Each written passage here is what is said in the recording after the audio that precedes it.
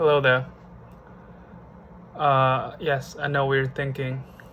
I'm still me. I just haven't been shaving for the past 2 months. It's been rough. Anyways, I figured I should do one of these videos again since I haven't done it in a very long time. The last time I wanted to do one of these was May the 4th of 2020, which is 22 years ago. No, 22 days ago. 22 years will be ridiculous. I remembered it because, it was May the 4th, and some people who really like Star Wars would say, oh, it's Star Wars Day because May the 4th be with you. Force equals to force, like it's wordplay, which I don't really care much for. Anyways, I just didn't do it because, wasn't really in the right mood. Anyway, let's get started. Today is May the 26th of 2020. It is Tuesday, I believe, and it's been a very long time since I did one of those things. So let's talk about stuff. Actually, the main reason I wanted to do a video today is because I wanted to save an image of myself with this and this, and it looks ridiculous, but it's also fun for the future references. Someday maybe I'll show this to my kids. Hey, look at your old man who's, in case I become one of those people who are like, no fun, no, like really serious all the time, and like just one of those classic dad. I want to be able to show them that I was once a silly, stupid person who would let his beard grow like this for 2 months. I mean, I had help because I can't really go out for the past 2 months. I think it was almost exactly 2 months. From March the 23rd, it was the last time I was in the lab, I think. Anyways, yeah. I officially have more beard than Ned. We had a group meeting, not a group meeting, like a online meeting. Not really talk about science, but to talk about the so-called phase 2 of the going back to work at NYU. And I noticed that Ned has lost his beard because he has to wear the mask while he was in hospital. He was affected by the COVID-19. He survived, so thank God. So I have more beard than him. That's something. I don't know if I'm gonna keep this. Once you go back to work, obviously I'm gonna cut my hair. The hair is ridiculously long. It's uncomfortable. I have to wash my head every day, otherwise it got itchy and just messy and everything. Excuse me. That wasn't because I was affected by the COVID. It's because I just had a yogurt, so it's kind of cold. Yeah, I mean, it's been rough, quarantine back in home for 2 months, all by yourself. All right. Let's talk a little bit about everything. First of all, my romantic relationship with the girl that went to hell, by the way. It just ended. Apparently, I was not good enough at chatting. I was no fun. It was boring talking to me, and I would just push too hard or whatever. I understand. It was always a risk when you show your affection to someone at the beginning. You wanted to play games, you wanted to keep your affection inside your heart. You don't want to show it to the other person so they don't freak out. I mean, I'll probably do that in the future, but anyway, that went to hell.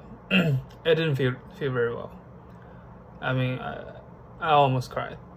Actually, I cried. Whatever.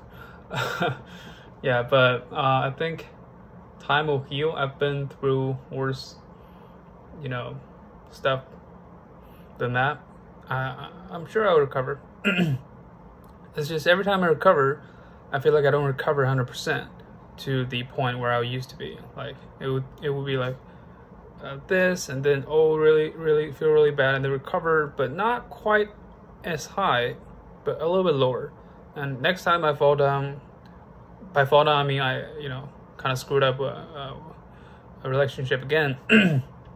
I fall down and then I recover, but not as quite as the last time. Every time it just, I feel it's like some things don't heal. I don't know, man.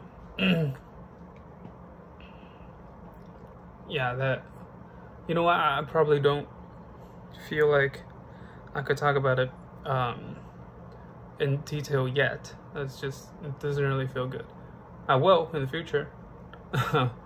Probably won't, I don't know.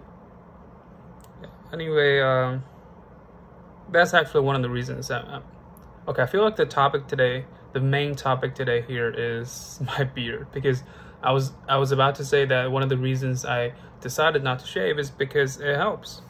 It's a breakup beard. It wasn't really a breakup. We were never together.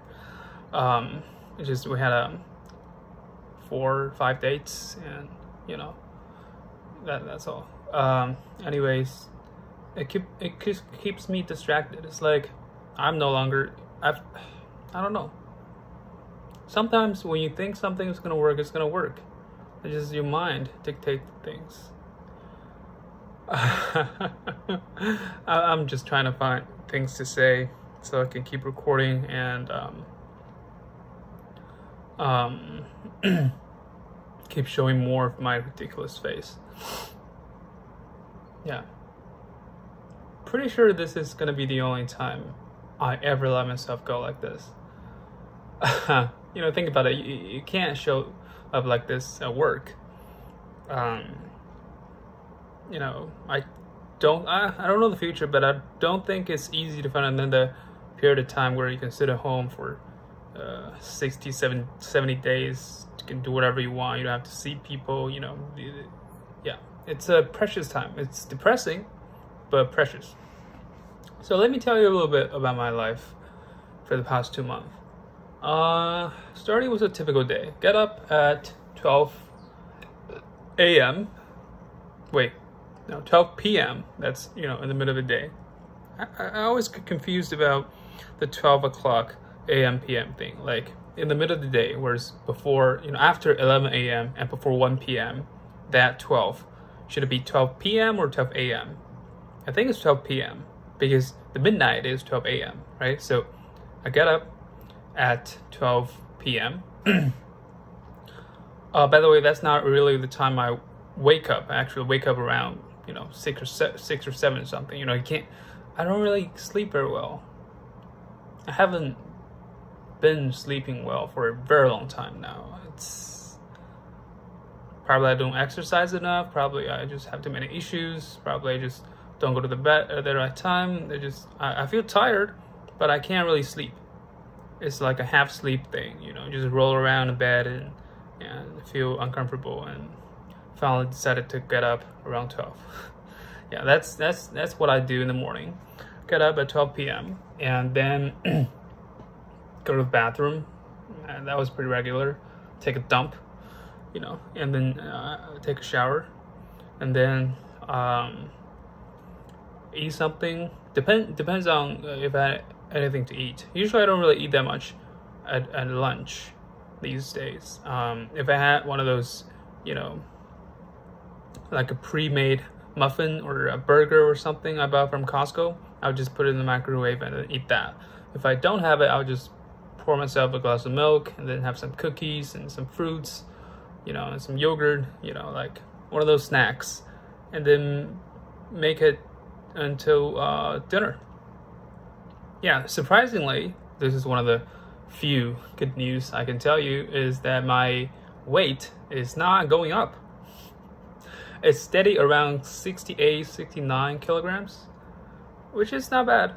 Like a lot of people when they're confined at home, they don't get a lot of exercise done, and they eat a lot because there's not anything else to do, so they gain weight. For me, well, I don't know what to tell you. Probably because depression from not being able to go out, depression from romantic relationships did not work, depression from, you know, everything else, and not eating enough. I'm not gaining weight.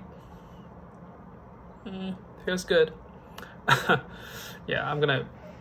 Okay, where was that? Okay, I eat something, you know, whether it is muffin from Costco or some fruits and cookies and yogurt, and then I would probably all day playing World of Warcraft Classic.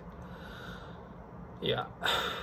You know what? When I was a little kid, not a little kid, like in middle school, high school, I always laughed at my uncle for playing the same game over and over and over, a different version of it, ever since like I was old enough to remember that he was playing that game. I was like, come on, man, just playing something else. You know, experience the new games, you know, blah, blah, blah. But then I realized, right now I realized that you only have so many, you know, spirit to explore. Once you're comfortable with something, you just want to play it over and over and over. I started to play World of Warcraft when I was in high school. I believe it was the Cataclysm expansion. It was already 4.3, which is the last expansion of the Cataclysm expansion. I enjoyed it while I was in high school, enjoyed it when I was in college, enjoyed it when I was in the first 2 years of my grad school, then stopped playing for a while because, you know, things got busy, and now I pick it up.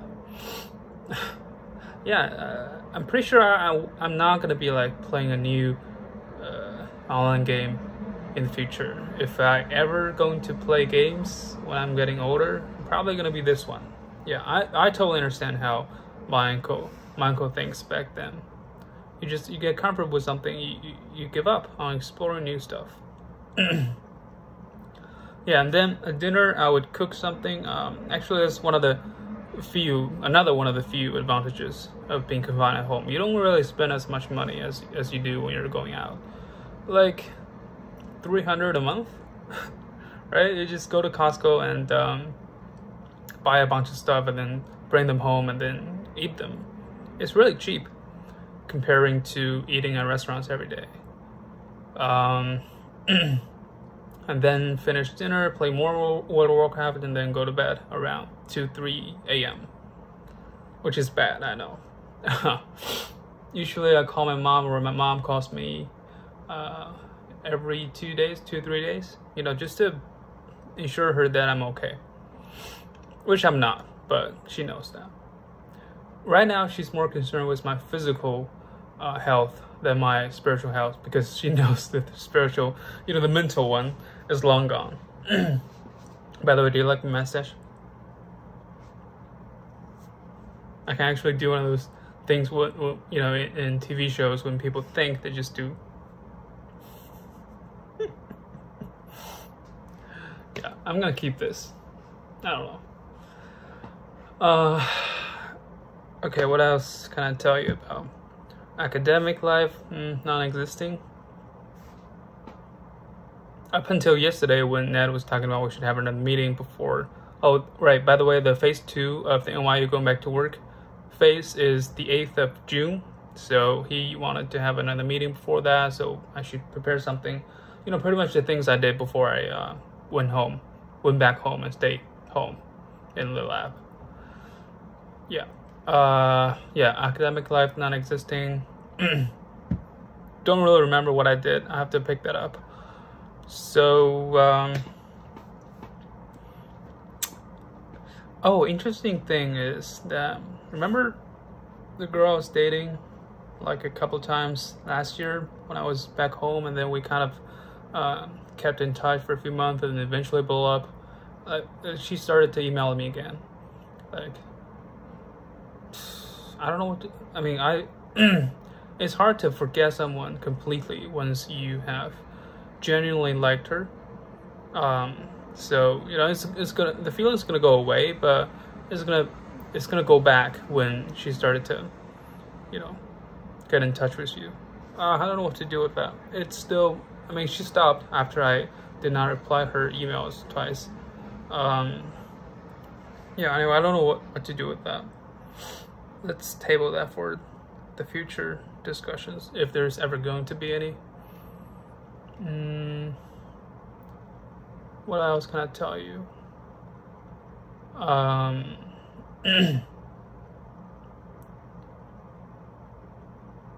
Oh, I don't know if I ever mentioned this, but Bernie Sanders dropped the presidential race. Well, that's not really important. I feel like when you're at home, you don't really care about most things that I don't even care about. You know, for the first few weeks, I actually look at the numbers of the COVID-19 in America.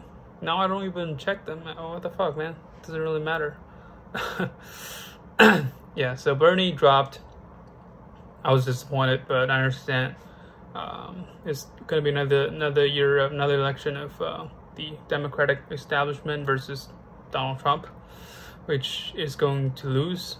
My projection is that Biden's going to lose, but whatever. Yeah, it's really not much interesting thing you can talk about these days. I was thinking about when I'm eventually going to shave my beard, I'm going to do a half shave, which is like this. Alright?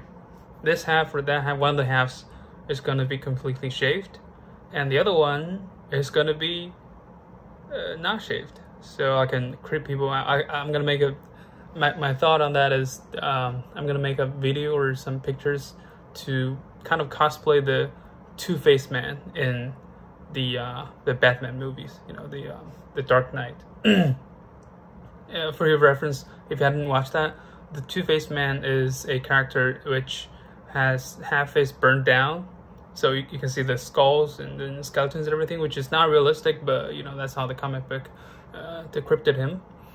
And the other half of the face is fine, so it's like a similar idea. I don't know.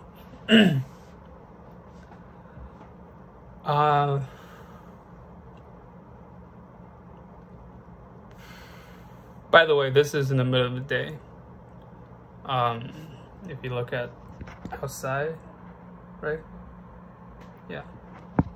Because I have nothing to do. That's not true. I mean, I could read books and then keep organizing my presentations and start doing the write-ups on my paper, my projects, and I'm actually in the middle of listening to a comedy show, you know, 郭德纲的单口相声，讲的是那个《封神演义》, which is pretty good, surprisingly good. But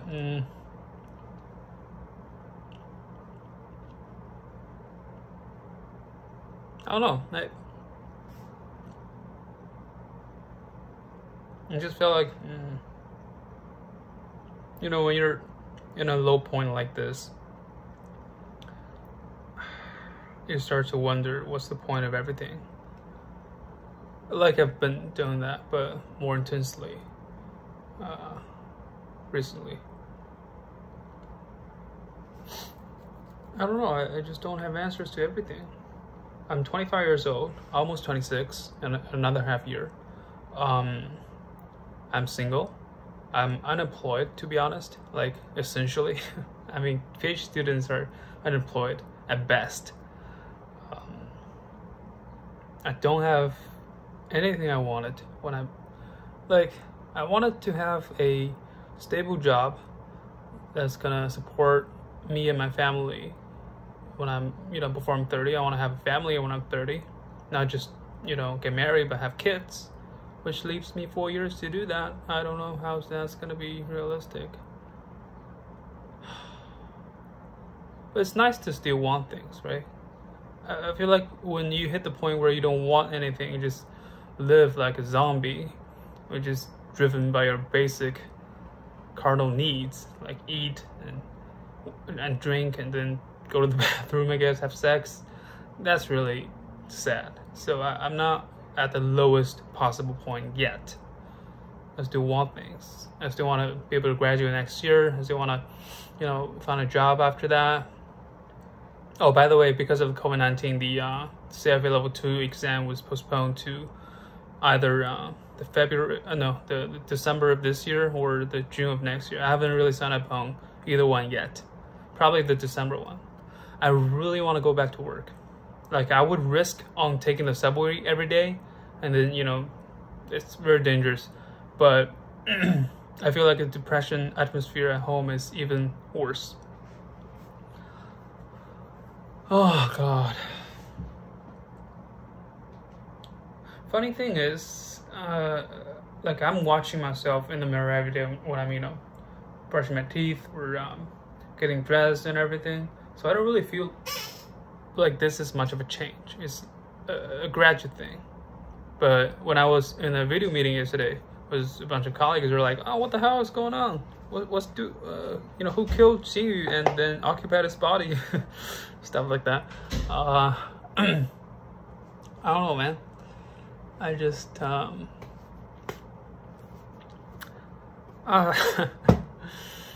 yeah.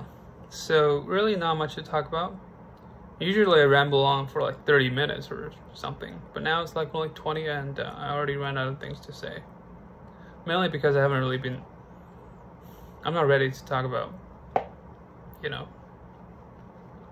it's rough. It's not, I feel like I'm not one of those pickup artists. I'm not one of those people who cheats, who being unfaithful, who, ignores the other person's feelings. I really like her, okay? Maybe that's my problem. I like people too soon. And it makes them think that your intentions is not good.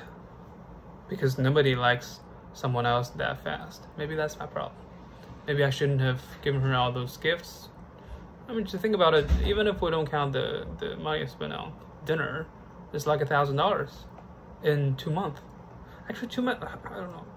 I hate New York. I feel like you're either in New York, which means I accept the Western dating pattern, kissing the first date. I don't even ask for that. But holding hands after 2 months, you feel like that's too aggressive.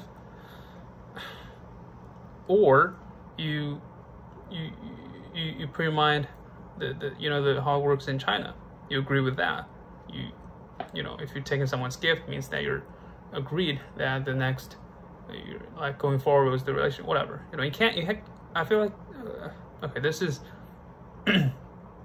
this is the unfair way of talking. I feel like a lot of girls these days they want everything, especially the Chinese girls in New York. They want everything. They want to be able to experience the Western way of dating, but at the same time, not any kind of responsibility. Also, the material investment from the guys. They want everything. Like when I was in the lab and I was talking about to give this girl gifts, and the people in the lab were asking, "Why are you giving her gifts?" I was like, "Because that's the tradition of how it works in China."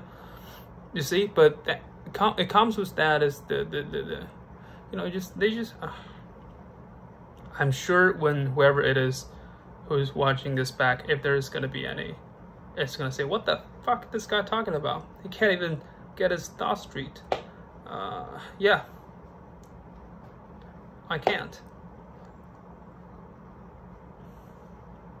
I feel like talking about it to a phone, to myself, is not the solution here, so I'm gonna stop.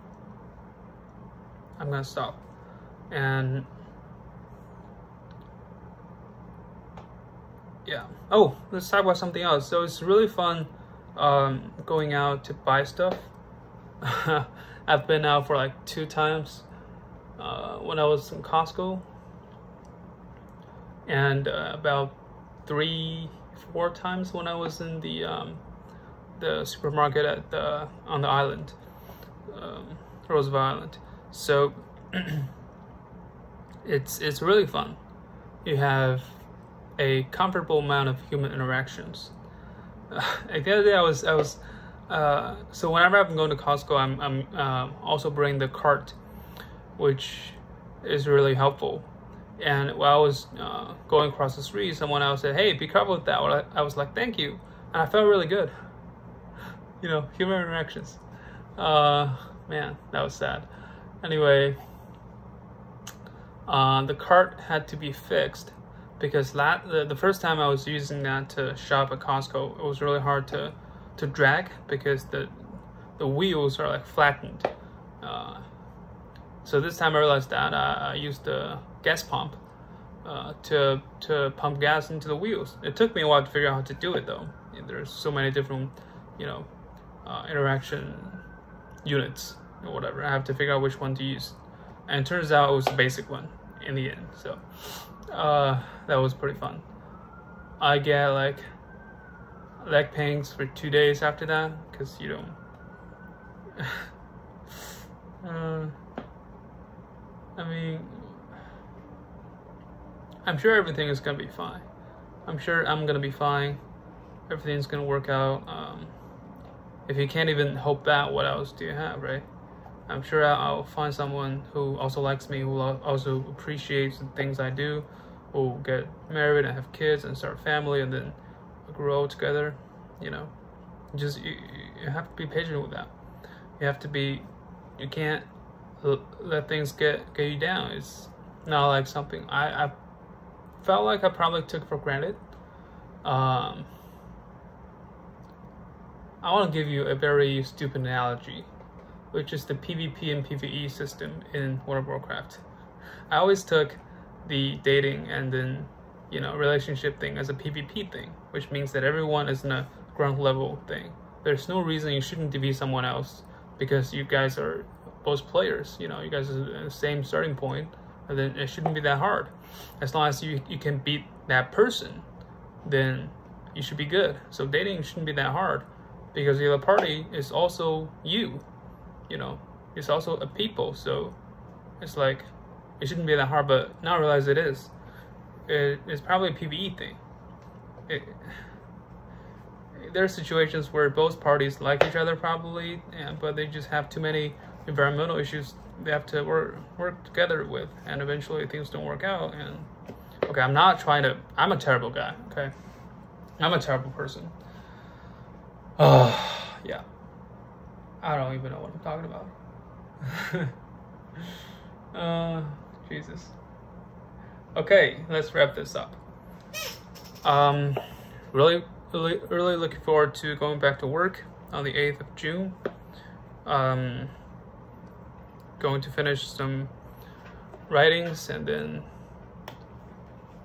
hopefully, I don't think I want to live in New York after I graduate. The city rejects me. Okay, it's kind of presumptuous and egotistic to think that a city even cares to reject you, but that's what I felt. That's what I feel like. Yeah. All right. Good luck, everyone. Stay healthy. Don't be one of those numbers in the everyday growing list of coronavirus death people list. Just, be safe. That's it.